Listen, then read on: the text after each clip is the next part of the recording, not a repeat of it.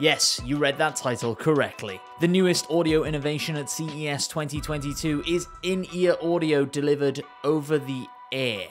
CES is the best place to uncover unusual tech innovations, and this year's show is no different, with one company launching what it calls invisible headphones.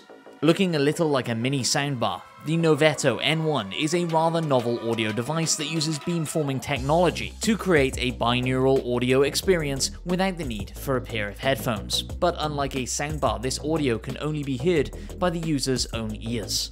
It works by transmitting ultrasound silently through the ear, which converges into audible pockets just outside of your ears, creating an experience similar to wearing a pair of headphones. According to Noveto, anyone else in the room will only be able to hear a whisper of sound, while the user is immersed in three-dimensional spatial audio. Should you move or turn your head, motion sensors allow for facial recognition, helping the N1 to track your ears and ensure the sound hits the right spot.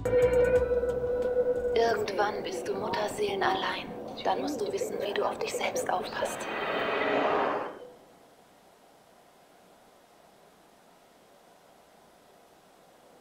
Unter all den Männern. Das stört mich nicht.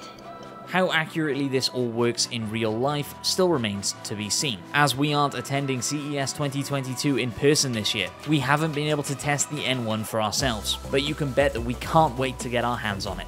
To up the smart factor even more, Noveto have also decked out the N1 with that smart voice recognition lady from Amazon, and this works in tandem with the device's face recognition technology. Noveto says that when you look at the N1, the device will recognize your face and engage with you, offering suggestions based on personal profiles. For instance, it will be able to tell you how many emails you still have in your inbox, although hopefully that feature can be disabled.